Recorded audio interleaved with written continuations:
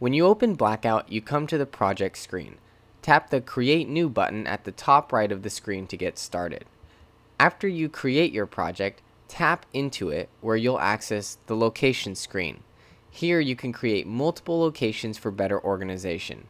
If you need to make any changes or share your project, just swipe left to access the options on either your project or location. Tap to export your project to your favorite cloud service.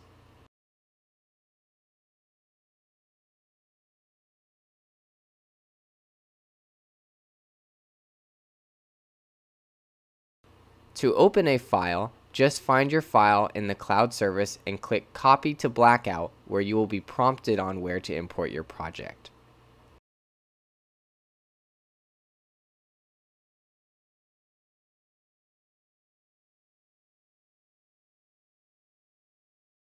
Once we are in our project, we will come to the home screen or channel view, where we can see all of our channels and intensities.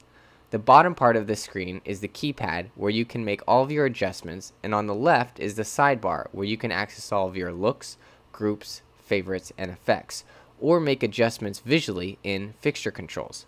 Before we start, tap the Link Status button in the top right where you can select the protocol you want to output. If you have any issues and need to reach out, the Facebook group is a great place to get quick feedback.